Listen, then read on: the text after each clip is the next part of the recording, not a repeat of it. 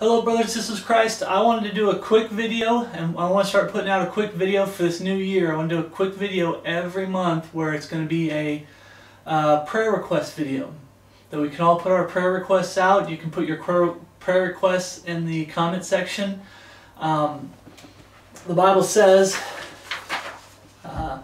1 Thessalonians 5:17 is pray without ceasing. That's where we get that. We say you're supposed to pray without ceasing. Your prayer.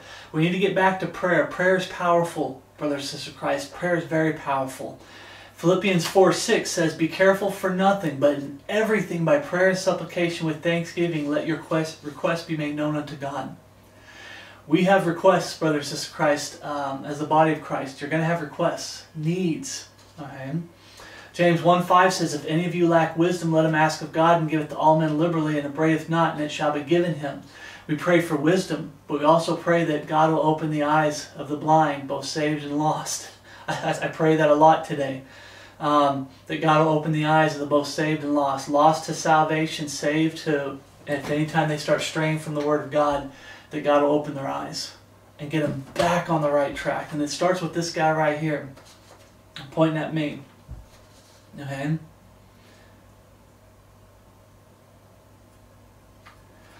John 17:15 says, I pray not that thou shouldst take them out of the world, but that thou should keep them from evil. We pray to the Lord to help us in our times of temptation. We pray to the Lord that God protects the brethren from the false converts and the wolves in sheep's clothing. Okay? Romans 1:9 says, for God is my witness, whom I serve with my spirit in the gospel of his Son, that without ceasing I make mention of you always in my prayers. This is Paul talking to the church at Rome. Okay? We pray for the brethren all the time. That's what we're supposed to do, brothers and sisters in Christ. Romans 10:1, brethren, my heart's desire and prayer to God for Israel is that they might be saved. We also pray for loved ones that are lost, that God gives them every opportunity to get saved. Prayer is very important. Okay? Prayer is powerful. It's still powerful today, just as powerful as it was in Paul's day. And we need to get back to praying for one another. Okay? So I want to do this video, and it's going to be a short video. And real quick, my prayer requests I'd like to throw out there. And like I said, put your prayer requests in the the comment section, if I can say it right, brothers and sisters in Christ. In the comment section, and then we'll have a video that throughout the month, brethren, if you get a prayer request, come to this video, put it on there for the month of January, and I'll look on it and I'll make sure to make prayer requests. And we can all pray. Okay, you might have a problem that a brother in Christ might be able to help you out with. Okay, but you put your prayer request down. Right? But my prayer request, I've talked about this before. My knees, in my testimony. If you guys, it's probably been a long time. Some of you probably haven't even watched my testimony video. But I talk about how when I was in the military, I had a heat stroke in the military, and I had a major seizure disorder. Now, it's twofold. A, I need to take better care of myself, and the Lord's helping me today to take better care of myself. But also, that heat stroke the next month turned into a major seizure disorder. I started having 3 seizures a month, and that went on for 3 to 4 years. And then it went down to 2 for 3 years. Then it went down to 1 seizure for a couple years. It took 9 years to get it where I wasn't having a seizure every month. Period. Okay. And having all those seizures, I knew as I got older and older, it would catch up to me. Now the Bible says, if you live after the flesh, ye shall die. That is true. I was a very, very wicked man. And some of you were like, well, how wicked were you? I'll just say this, Paul got it wrong. He's not the chiefest of sinners. This guy right here is the chiefest of sinners. God saved a wretched, wretched man like me. He can save other men out there. Brothers and sisters in Christ, He saved you, He can save the world. Not everybody's going to get saved, but He can. Anybody can get saved. Okay, He saved me. But the point is I can't stand for the 2 hours anymore. I just can't stand there and preach and teach for 2 hours. So I might still try to do outside videos that I know are going to be like 40 minutes long. But my knees have been hurting, and my lower back's been hurting when I stand in one position. I can walk for 2 hours. I can walk for 4 hours, and I love the walk. I'm tired afterwards because I'm getting older, but I love the walk. It's just for some reason standing still in one position, my knees tend to lock up or something. It starts to hurt after about an hour. My lower back starts to hurt. So one of the prayers I need, Lord, from you, brothers and sisters of Christ, to the Lord, is about my health, my knees, when it comes to standing in one place. And so God helped me set this desk back up. I kept talking to him, saying, hey, we loved in the past, I'd do this. I can turn to the scriptures with you guys. I can be more refreshed and not like halfway through the study start hurting and getting distracted from what God's trying to show me to share with you, brothers and sisters in Christ. So that's the prayer that I need. Another prayer request is for my daughter. I talked about this. She's starting to try to come back into my life a little bit, but she's rejected me. She hates Christianity. She hates the Bible. One time I was responding to some people online that they had questions, so I was responding to them in some emails. I was copying and pasting scripture verses to say, okay, here's the encouragement. We exhort through the scriptures and give advice and make sure those advice is based off the scriptures and whatnot. And I was just getting really into it and doing that. And then I got a ping from Facebook that my daughter had sent me a couple messages. She had some problems. And without even thinking, I just linked her some verses and told her, here's the solution, you know. And boy, did I get an earful of her yelling at me. How dare you link those scriptures to me? I don't want those scriptures linked to me. I'm not a Christian. I don't believe as you do. And you could just see the hate and the bitterness she has towards the Word of God. She's totally gone the way of the world. I had a family member tell me, see that picture, because I have a couple pictures on the wall of my daughter that's her as a little child. And that little child, he's like, that little child's gone. And I said, yeah, that little child's gone. And there was a time that I was so fearful because of how wicked this world is and everything, I kept praying, Lord, can we have the catching away of the body of Christ to happen before she gets to the age of accountability? Please, Lord, that's how bad this world is and how enticing this world is to grab people, especially the young people of today. It's really grabbing the young people and they're going out in the world and it's hard to reach them today. It's very hard to reach them for Jesus Christ. So if you could for me, please keep my daughter in your prayers. For my relationship with her, and that the understanding that some tough calls I've got to make is this comes first. The ministry comes first. My walk with the Lord comes first. And there's times where I'm going to have to tell her, no, I can't help you. And it's tough. It's very tough, especially if it's your daughter or your son. It's very tough. So please keep her in my prayers, in your prayers, and she's in mine, but keep her in your prayers for me. Victoria, my miniature schnauzer, the 14th of January, she goes in and she's got some problems on her face, and it's basically because her teeth are going bad and she's getting old. And so I'm going to take her in and see if, like I said, I want to get into the financial side. The Lord's been blessing me and helping take care of me. And providing food, clothing, food and raiment. Remember the Bible says, with food and raiment therewith be content. And she's going to get a lot of teeth pulled. So if you could pray for that. I'm here. I know I'm never alone. God's always with me. But physically, I know it's just a pet. I know it's just a dog. But she's been a very big blessing to me here. Being by myself, going for walks with her and talking with the Lord, and taking her to the beach to go for walks and talking with the Lord. And sometimes people walk up to pet her and I can get into a conversation. I'll hand them a gospel tract. And lately a lot of them just been refusing the gospel tracts, but I offer them. She's been a big blessing, but she's not going to live forever, and I understand that. And she's getting old. So if you could keep her in your prayers too, for me, brothers and sisters in Christ. And the prayer that I always have for me and for everybody that pray for me that God keeps me on the straight and narrow. And what it means is that I don't stray from the path. Okay? If you disagree with me about something in the scriptures, by all means, I've opened the door. I got an email address. I got a P.O. box. I've told brethren that if you email me, we talk back and forth a little bit, I can get connected on Skype and we can talk face to face real time and go through the scriptures on anything that you disagree with what God has shown me. And I've never sat here and said I'm 100% right all the time. I'm not. Okay. The Lord is. His Word is. I might mess up His Word. I might not interpret His Word properly. But His Word is always correct. Am I always correct 100%? No. Am I above correction? No. Am I above accountability? No. Is it hard to be accountable to the body of Christ these days? Yeah. We're so spread out. The best physical accountability, like I said, I think the best thing for the brethren today is to start forming house churches in your area. Start coming together where you're actually physically accountable one to another. You're not a one-man show. The one-man show, God's not for it. Never has been for it. Paul's never been a one-man show. He's been by himself sometimes, but he's not a one-man show. How many times has he said, hey, bring so-and-so. Hey, I'm over here by myself. I need you to. Come on over here. Timothy and I can't remember the other name, like Silas maybe. Come on over. I need you guys.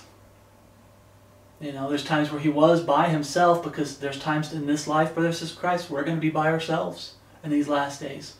And it's going to get lonely. That's why I say Victoria is a blessing. Very big blessing. When I get emails from the brethren, it's a big blessing. When I get packages, we'll talk about this in a second, from the brethren, it's a big blessing. It makes me feel like I'm not alone. I was really lonely that day. I guess we can get into this real quick. But the last thing for prayer requests for here, for me, the power went out all night for the most part. We're in the season where it gets very windy. If you can see outside, it's very windy. It's died down a little bit from what it was this morning. I had to go out and fix the skirt on my deck. The wind had blew the skirt off and ripped the screws and stuff like that, and I was out there where it's sprinkling and still raining, trying to fix it if I could. It's just a temporary fix till spring. I have to redo a lot of the wood. It's dry rotted down there. It's an old house. But it gets very windy, trees fall in lines, always every year. I went 5 days without power, and there was some years that it was just power just kept going off. And it kept going out on us over and over throughout all the winter period. We're really getting into hardcore winter starting January to February to March. So this 3-month period.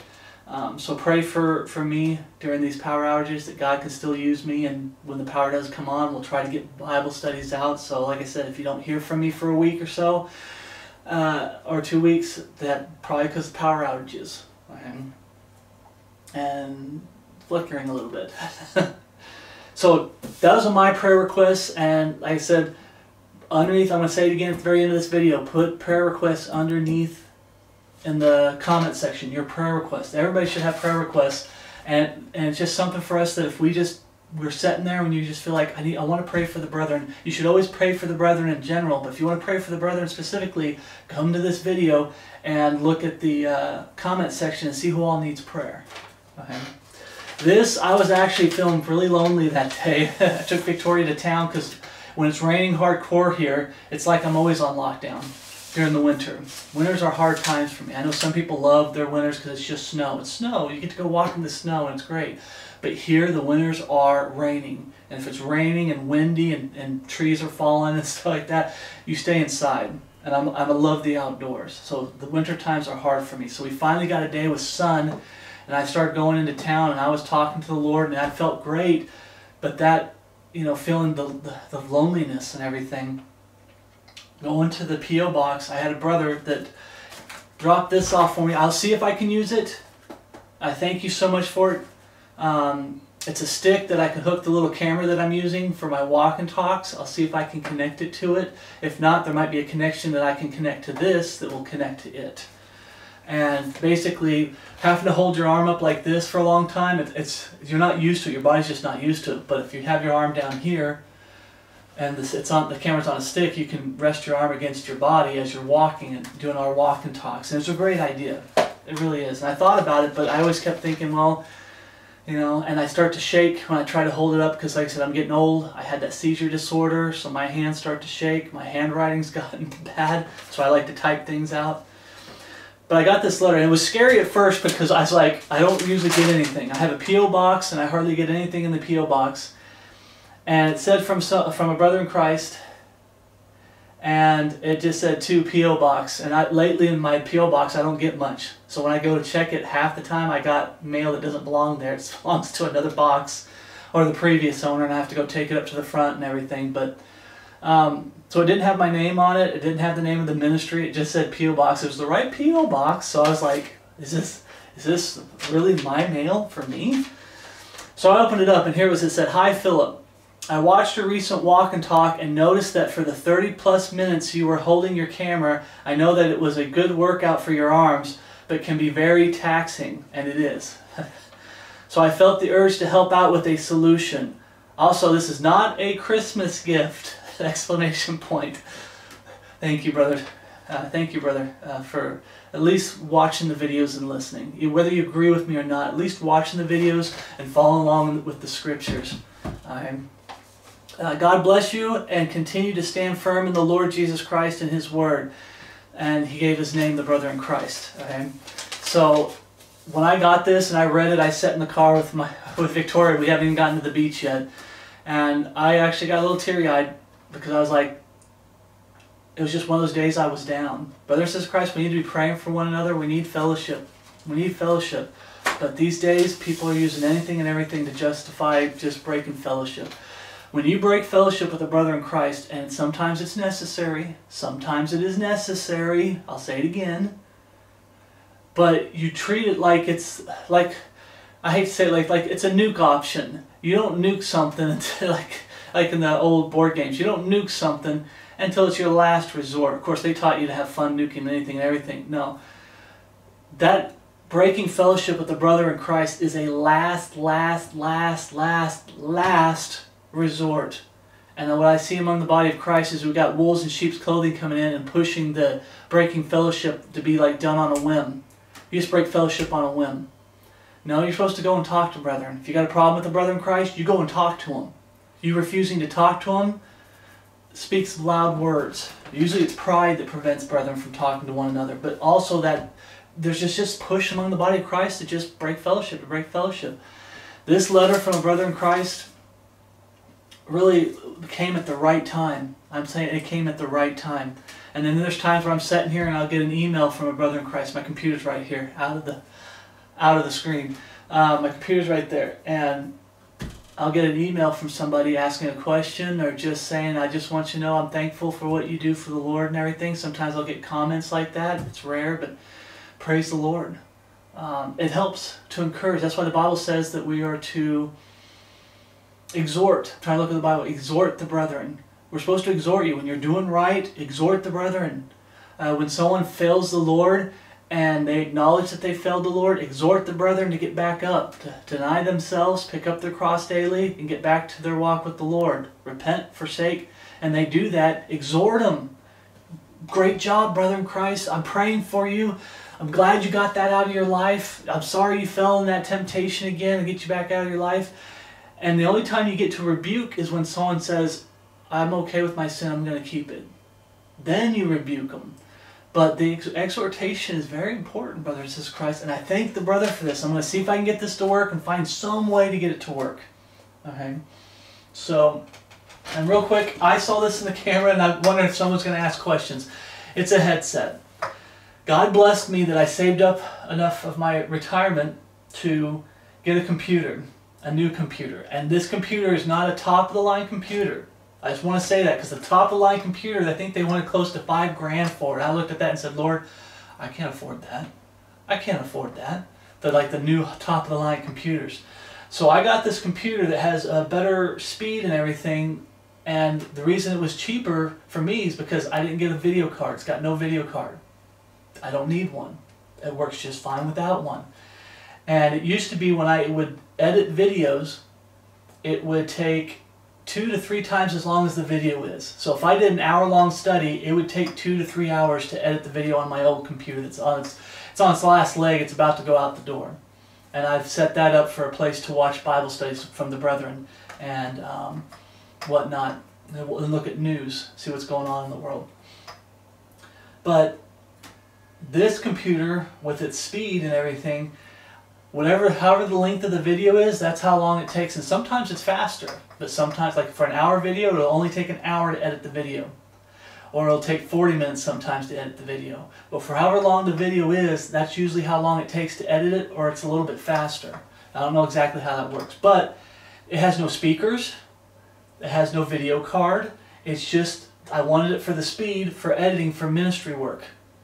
Okay, that's what I wanted it for. And I grabbed this because the camera's here, and this is the setup I use to talk to brethren on Skype and on Facebook Messenger. This is what I use to talk to my daughter.